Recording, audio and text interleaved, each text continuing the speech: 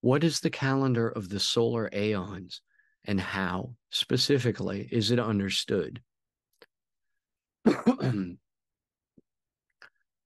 calendar of the solar aeons may be understood one of two ways, either purely by adhering to the actual portions of the ecliptic occupied by each zodiac sign, as these each differ from every other, even if only slightly, or else ideally, by considering each of the 12 zodiac signs to occupy a span of 30 degrees on a perfectly circular 360-degree ecliptic plane.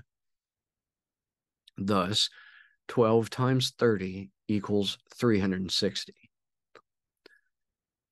Assuming it makes no difference to this description which one we use, we may choose the idealist over the purist model for now, as the idealist model is easier to work with. In the ideal model of a calendar based on this method of measuring the 360-degree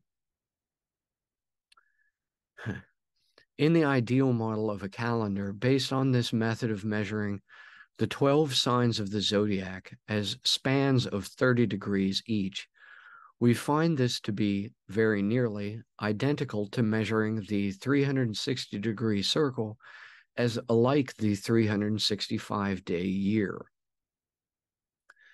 In the resulting model for a calendar, corresponding essentially to the ancient Egyptian civic solar calendar model, each month is 30 days. The extra 5 days were celebrated as the heru-renpet holidays at the 2 equinoxes, 2 solstices, and 1 annual New Year's Eve dates. The model of the calendar of months counts the order of the 12 zodiac signs as they rise on the horizon at dawn over the year. Such megalithic monuments as Stonehenge seem to have been built to measure such phenomena. The model of the calendar of the Aeons counts the order of the 12 zodiac signs as they rise on the horizon at dawn over the thousands of years. Due to precession of the Earth's 23.5-degree axial tilt around true north, each of the 12 zodiac signs will rise on the horizon at dawn on the same days of the year for roughly 2,000 years before they roll over into the next Aeonic month. So, ideally, each month of 30 days per annual calendar round may be seen as roughly equivalent to an Aeon of 2,000 years per 30 degrees per Aeonic calendar round. The precession of the 12 zodiac signs around the calendar of the solar aeons is opposite that during an annual orbit. Say you take an idealized, square, day-by-day calendar, with each month being 30 days, and you arrange its pages so that they form a circle. This is the calendar round. Now, if one progresses monthly around this circle in one direction, say clockwise, one will progress around the same circle in the opposite direction, in this case counterclockwise, if measuring the spans of 30-day months as aeons of 2,000 years apiece. This effect occurs due to the axial pole of the planet Earth precessing east to west very gradually, while the Earth rotates daily west to east.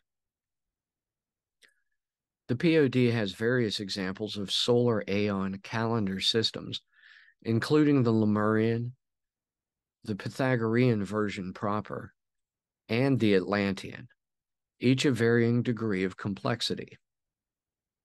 All these Aeonic calendars of the POD are calibrated the same, to be read as if looking east along the equator at dawn on the winter solstice, and oriented to depict the ruling planets as of the year nominal 0 on the current calendar of BC and AD dating eras. As such, the nadir-point of each calendar round in the POD, depicting an Aeonic cycle, occurs between the zodiac signs of Cancer and Gemini, with the moon ruling Cancer and the sun ruling Gemini. Because these are the rising signs on the horizon at dawn on the winter solstice during these different periods of time. On this model, we are already now leaving the Aeon when the ruling signs are Gemini in winter, Pisces in spring, Sagittarius in summer, and Virgo in autumn, and entering a new Aeon when the ruling signs are Taurus in winter, Aquarius in spring, Scorpio in summer, and Leo in autumn. These will now be the ruling signs for the next around 2,000 years or so. The purpose of keeping long counts of dates spanning thousands of years is more than just as a mnemonic for remembering history, though it helps. It is for remembering our current place in the planet's ice age cycle. For example, the Aeon we are entering into now, governed by Taurus in winter, is actually in the early to mid-autumn of the Ice Age cycle's 48,000-year-long span for the North Hemisphere, equivalent to early to mid-spring in the South Hemisphere. This means the glaciers will begin thawing over Antarctica and begin forming over the North Pole, likely Siberia, gradually over the next 6,000 to 12,000 years or so. Such are the seasons on the calendar of Aeons.